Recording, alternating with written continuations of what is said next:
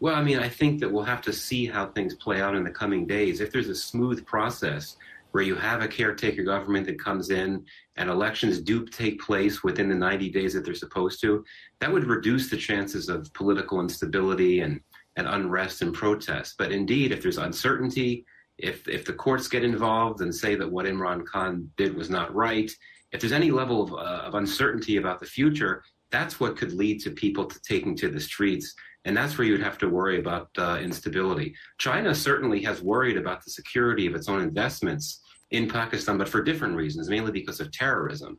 But I don't think that China would be impacted by the developments over the next few months. China certainly had, I think, preferred to work with the previous government over the government of Imran Khan because of Imran Khan's focus on anti-corruption and transparency. Chinese investments in Pakistan had been very opaque. But at the end of the day, China's investments will not be impacted, continues to be a key investor in Pakistan.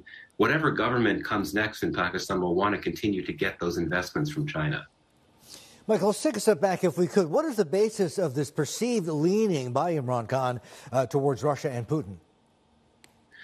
Well, you know, it's interesting that for many years, Pakistan and Russia didn't really have much of a relationship. Only over the last few years, only over the last few months, really, has Pakistan sought to deepen its relationship with Russia. And Imran Khan had a pre-scheduled visit to Moscow, which happened to be at the very day when the Russians were invading Ukraine. So the optics of Imran Khan being there with Putin at that time were very poor. But that trip had been planned for quite a number of months. And I would argue that there are many countries that have much closer relations with Russia that worry the U.S. and the West a lot more, such as India, which of course has a long-standing relationship with Russia. With Pakistan, only in the last few years, particularly with Russia's interest in Pakistan's natural gas sector, that's when the two have started to come together more, started to engage and explore cooperation. But we should not overstate the depth of the Pakistan-Russia relationship at this point.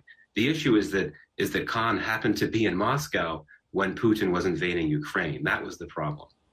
Hi, I'm Emily Tan, and thanks for watching CNBC. You can check out more of our videos by clicking on the boxes on the screen, and don't forget to subscribe to the channel for more. Thanks for watching.